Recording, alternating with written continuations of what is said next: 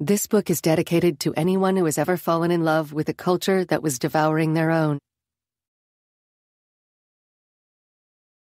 Dialect is a role-playing game written by Katherine Himes and Hakan Sayalioglu, and published in 2018. The premise is this.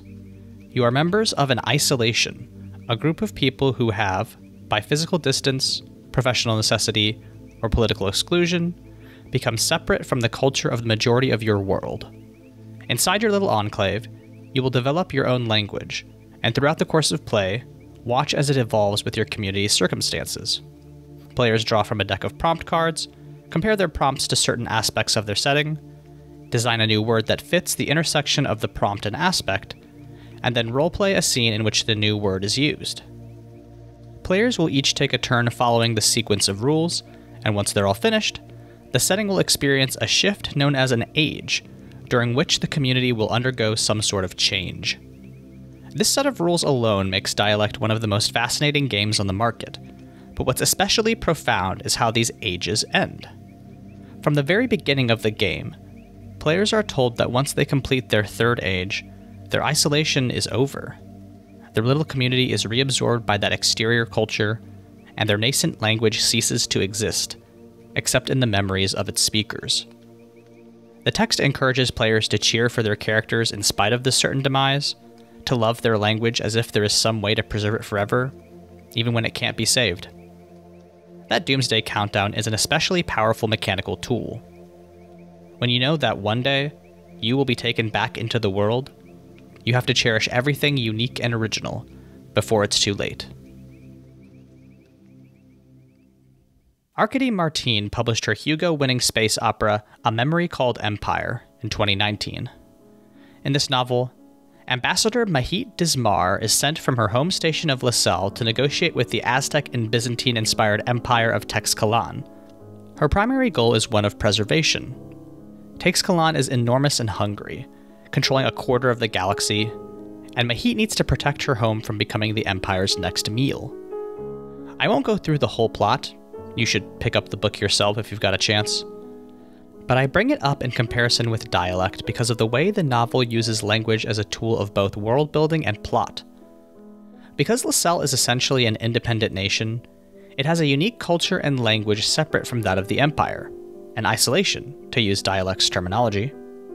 However, Mahit has spent her entire adult life preparing to live among the people of Teixcalan, studying not just their language, but their poetry, their movies, their music. When she was a little girl, she used to imagine herself as a citizen of Teixcalan, moving in their circles and living as one of them. But as Mahit got older, she understood this was not possible. The thing about Teixcalan, the thing about many empires, is that they believe themselves to be the mold, the archetype, the blazing sun at the center of the galaxy, around which all other planets spin. Mahit loves Teixcalan, but the Empire would only view this as natural. The word for the capital of Teixcalan, translated into English, is simply the city. But that word also translates into the world, and furthermore, the Empire. The Teixcalanli language cannot conceive of a world without empire. It's not grammatically possible. This linguistic imperial mandate is further demonstrated when considering their conquest of additional nations. When Teixcalan annexes a nation, they describe it as bringing new territories into the empire.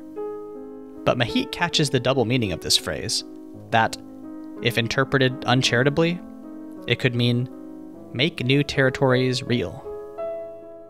There is an inherent superiority in the way Teixcalan describes everything outside of itself. And this syntactic snobbery trickles down into everything the people of the Empire believe as well. There's only one word used for people who are not citizens of Teixcalan: barbarian. And even Mahit's guide and friend, Three Seagrass, does not refrain from using the term. By contrast, there is not a way to describe anything Teixcalanli as barbaric, not even their ancient practice of human sacrifice.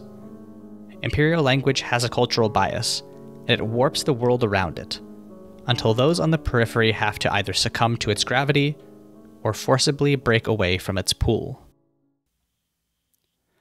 That strength of culture, to devour even more completely than a conquering army, is one of the primary themes of a memory called Empire, one which ties directly into the themes of dialect.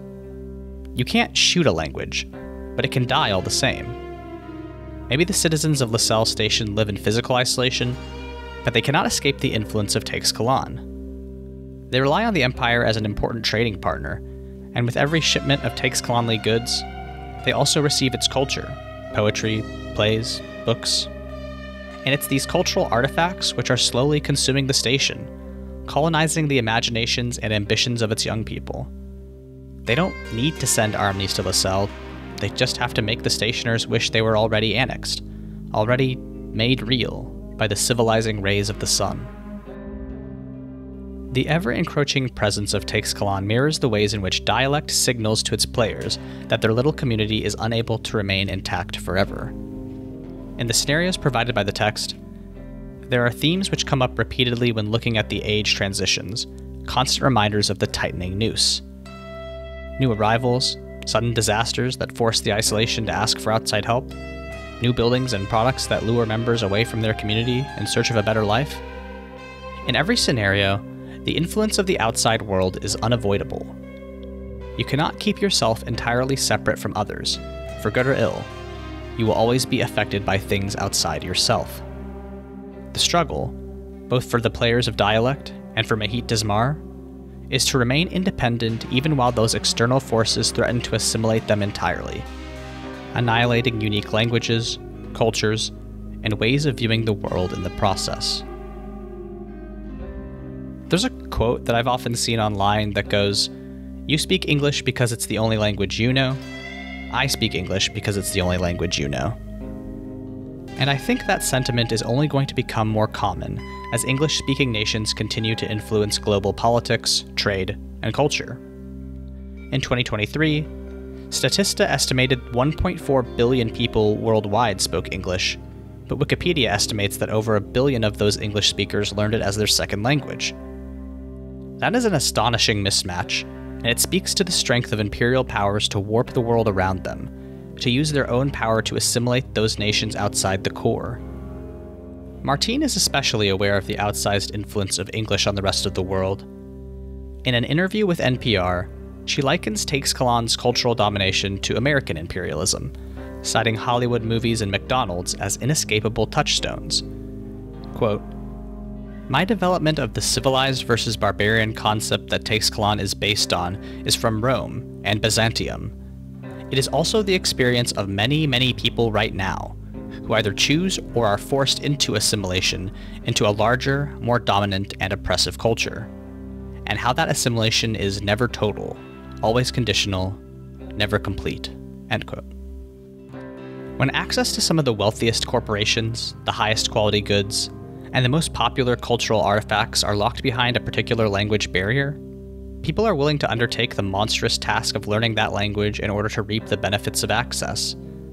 But to quote Martine again, "Nothing touched by empire stays clean." In Dialect, your isolation will inevitably collapse. Your commune will fall, outsiders will arrive, and sooner rather than later, you will be brought back into the world. The language you built will fall away, living only in your memory. And that would be a pretty bleak ending, one that, I feel, reflects the reality of how most languages die. Culture is a thing that absolutely can be consumed and annihilated by forces larger than itself.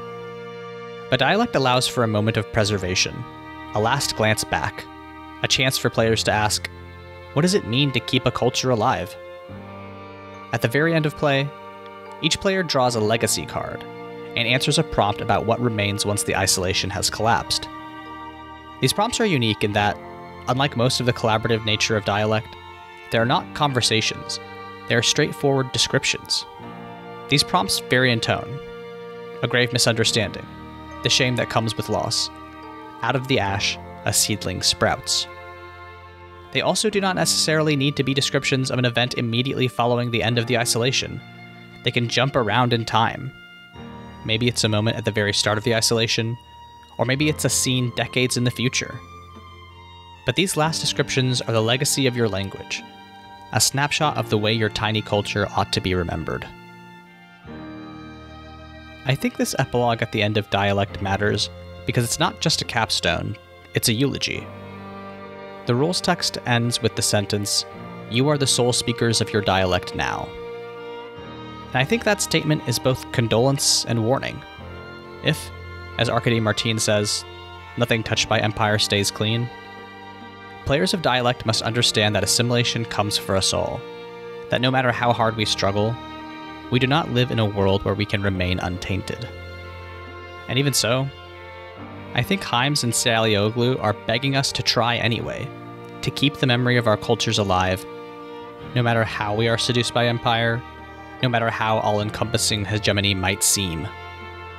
We must keep some portion of ourselves alive, not give ourselves fully to the world, even if it's only in the way we remember the past, even if it's only a hope for the future.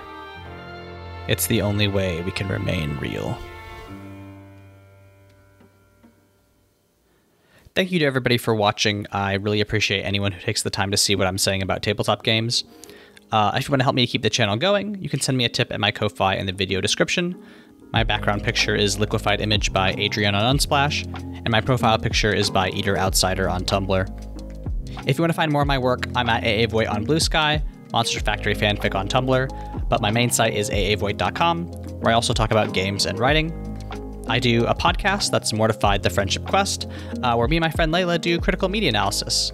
We just finished talking about Shrek the Musical, so if you want to see what several months of analyzing the Shrek franchise does to your brain, check that one out. It'll be interesting. Thanks again, as always, for watching. Until my next video, see y'all.